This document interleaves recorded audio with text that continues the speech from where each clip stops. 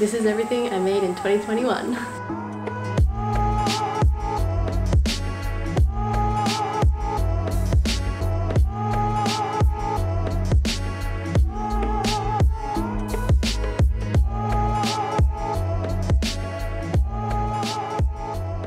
Well, hello and welcome back to the Essentials Club. If you're new around here, I am Maddie, and on this channel I'm pretty much just making my dream wardrobe and sharing what works for me, and hopefully that inspires you guys to get creative as well. I don't know about you, but I feel like this past year simultaneously felt like it was never going to end, and also like it just never happened. It went by so quickly, and I thought that I would take a moment just to look back on the year that was and go through everything that I have made, try them on, talk through the inspiration behind it, the learnings, and any tips in case you want to give it a go of making it yourself. I do self-draft everything, and I do have the tutorials for all the pieces I'm about to share, so I'll link them below. I think the past year has definitely been my most experimental year of sewing, and I really pushed myself to try new things, and wearing all these pieces again just reminded me of how proud I am, so I can't wait to share them.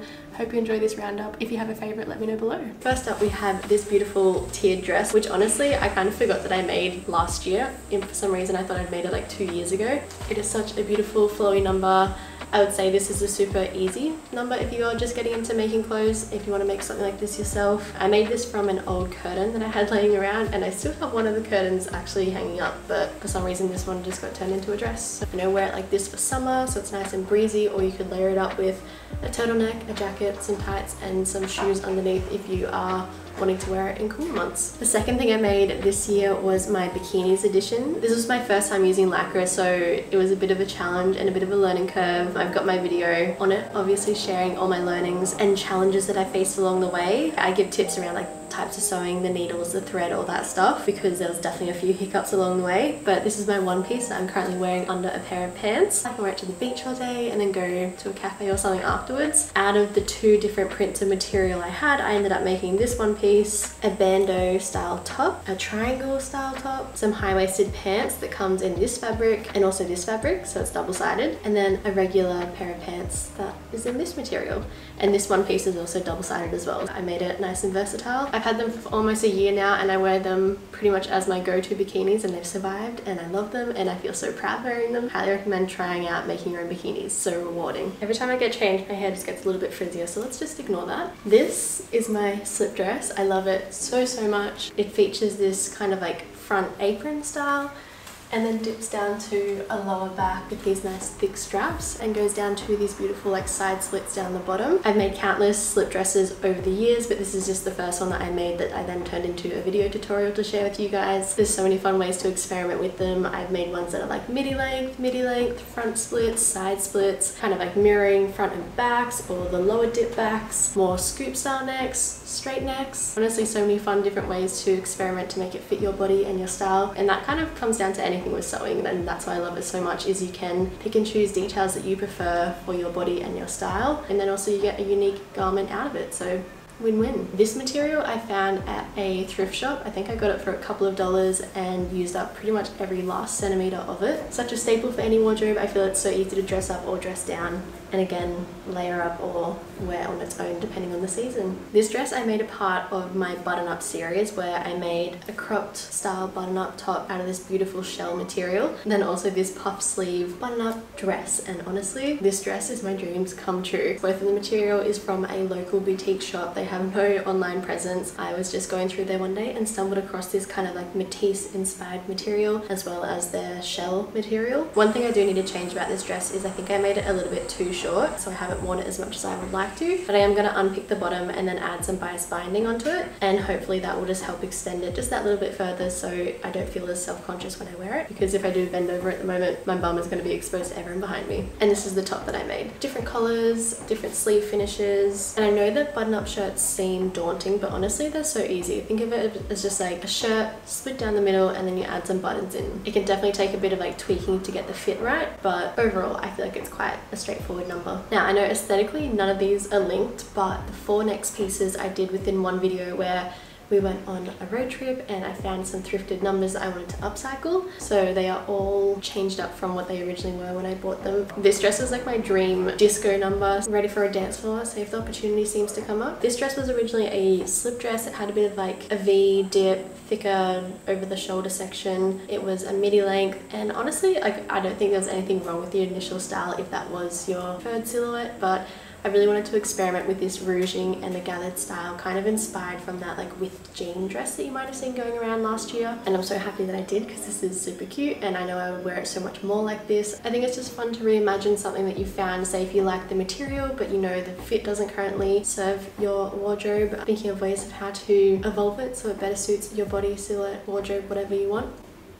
I'll talk you through the rest of the upcycles from that same video now. I'm not gonna lie, this is what I'm kind of proud of. It was just a regular plain old boring top. I saw the potential of the material, this like anglaise cotton material. So from that regular top, I cropped it, added the elastic waist in, and then the section that I cut off I then added onto these sleeves, and I just highlighted the like lacy bottom details, flared them out a little bit, and then I had this leftover lace hanging in my scrap pile and I added it to the neck, and it goes around to the back and then creates that tie finish which allows my head to go in but then also have a nice high neck finish. I think it's beautiful. It kind of is a bit like boho-y. That was like one of my things this year. I really wanted to create more statement tops, or tops that I could kind of wear with my pants or my skirts, just because I'm someone who likes simple outfits. I like to grab my jeans and then just grab a nice top and not have to think about it, or even lay this underneath my overalls and whatnot. So yeah, very happy with how this turned out. This just used to be a regular button-up shirt, and then I trimmed the center section, folded that over like a regular hem, cropped the length of it, and then used that to create these straps, which then just create this like wrap over and tie around waist effect. I made them quite long so I can do like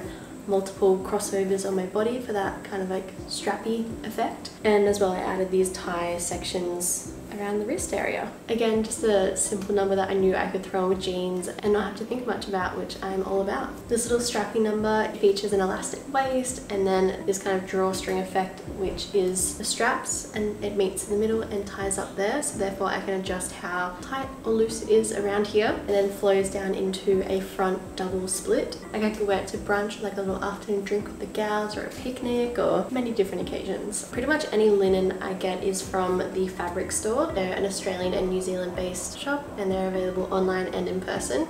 I just find their linens are so nice. These guys just seem to never disappoint. Next up are the two items that I made just before our big road trip, and it was these checkered trouser pants. I've never made anything with this center crotch zip up section, and I was pretty excited to try and figure out how to do it and then how it came together. It's got a high-waisted fit with these external pockets and then a full length finish with a little side split on the side. I have worn these so much ever since I made them. They're so comfortable. This checkered print material I got from Spoonflower. The cool thing about Spoonflower is that you can order based on the print that you want, and they just print it directly onto then the fabric that you choose. So I think that's cool because it minimizes waste. They're not just bulk printing and then hoping that people buy it. They're printing by the order. I think pants in general are quite easy, but the whole like adding pockets and the center zip can make it a little bit difficult, so just keep that in mind if you do end up making the trouser style. I've got linen culottes, which maybe are a easier intro if you're just a beginner. And then also I made this hat. This is one of my bucket hats, probably one of my best performing videos, because I guess it came with a free pattern and it's just a fun intro piece for people who are learning to sew, and then also just a staple to have in your wardrobe. This one I made I think during a workshop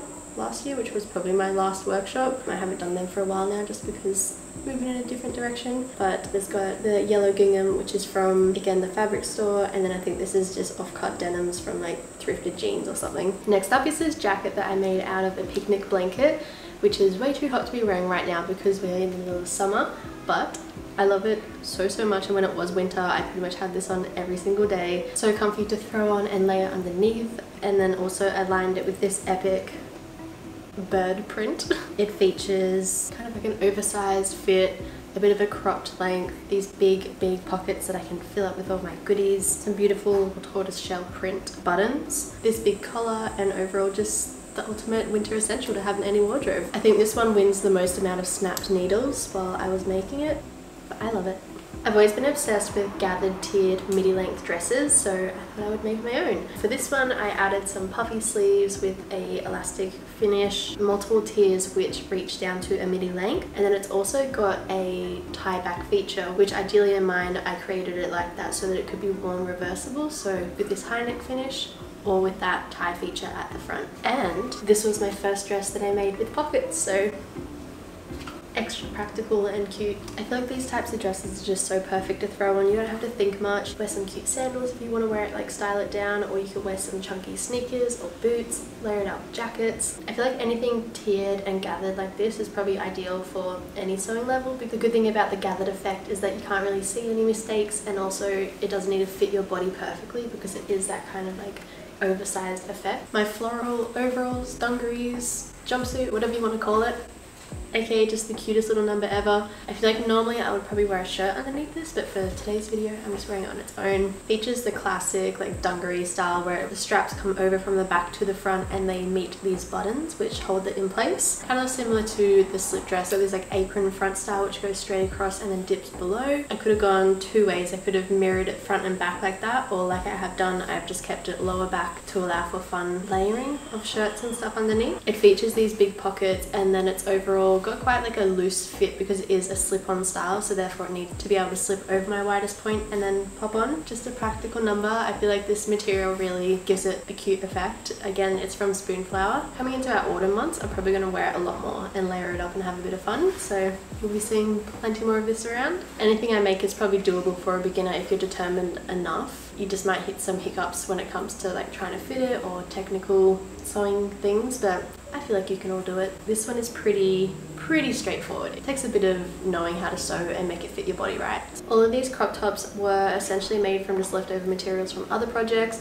They're all within the one video, and I tried to show a variety of different ways that you could utilize leftover material to make cute crop tops. The first one is kind of like a big scrunchy effect. It's got gathered straps, a big gathered bust area. I think it's really fun. Then the second one I have is a bit of like a balloon effect where it gathers up the top and then flows out from there, and then features the two tie straps. The next one is this shirt style where the whole bust has got this gathered elastic in it. I have a secret love affair with shirring. I think it just turns out so fun and it hugs your body in all the right areas. And I finished it off with some nice tie straps and left the bottom section all open so it gives it that nice flared effect. And then this one is just a very straightforward crop top. It's pretty much just the top of a slip dress. All of these tops are great beginner ones, but this one is probably just the easiest because it's nice and straightforward. All perfect projects to utilize those like awkward bits you have left over from previous projects. I think this has to be my most worn DIY make of the year. It's been on my mind for so long, and the day that I brought it to life, we have not been separated since. It's got the dreamiest big balloon sleeves, this wrap finish, but then just quite a nice simple silhouette. And then with the tie around straps, I can also like tie it to the side or tie it completely around if I want to cinch the waist in a little bit more. It's just such an easy throw on. Don't have to think about it much. You know, I've worn it with sneakers, I've worn it dressed up with boots. We love a versatile number, which is also quite easy to make. Highly recommend adding this to your sewing list. Again, this is just the celery gingham linen from the fabric store. For some reason I feel like I need like a baking bowl with this. It's like my ultimate like baker woman dress, or I'm going to a wedding or high tea. Very ultra feminine. I feel like it's nice to have at least one piece like that in your wardrobe. Now, if you saw the original tutorial for this, you might be thinking, Mads, something's different, and that is because I added sleeves to it. So originally it was like that vintage gathered bust slip dress style, and it had open shoulders, and I just found myself not really going to wear it as much because I prefer having my shoulders covered up. So literally on Christmas morning I added some sleeves onto this and I wore it to Christmas lunch, and I love it so much more like this. I have nothing against the other style, but I just know personally I will wear something more with sleeves than without. And that's just a note to all of you: if you find something just isn't being worn as much as it should be, just try and have a little brainstorm and think about how you can adapt it to better fit the rest of your wardrobe and your style, and just like what you feel good wearing. This one was made from a doona cover that I found at a garage sale. I actually got it for free, so this dress was free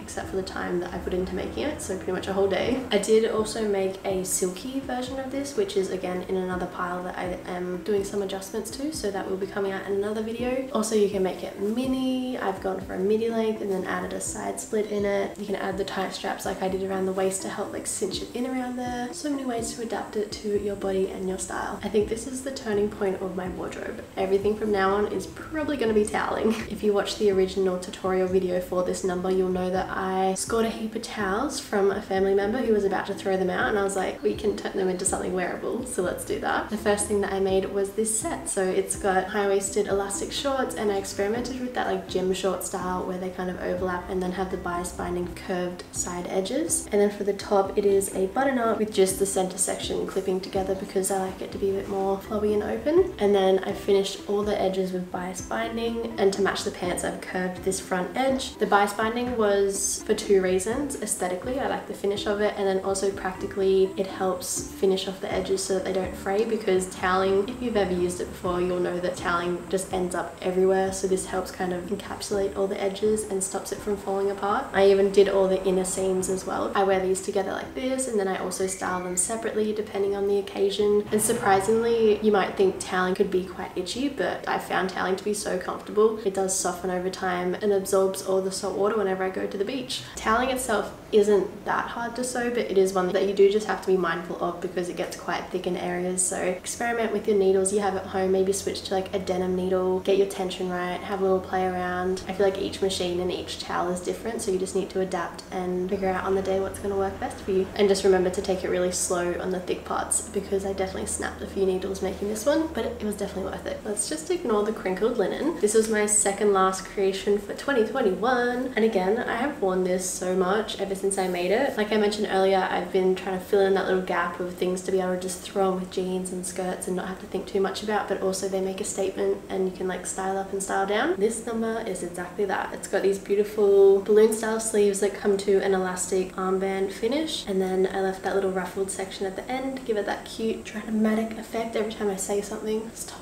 And then the front scoops down to a middle tie-up section, and again I've got this frilled bottom section which is pulled together by elastic to fit it to my body and then help it flare out like that. If you can't tell, I have a thing for gingham linen. This dusty blue version again is from the fabric store. I think that's all I have to say about it. I love it. That's it. Now let's go to the last piece. You know when you have a vision of something and then you bring it to life and it's exactly how it is?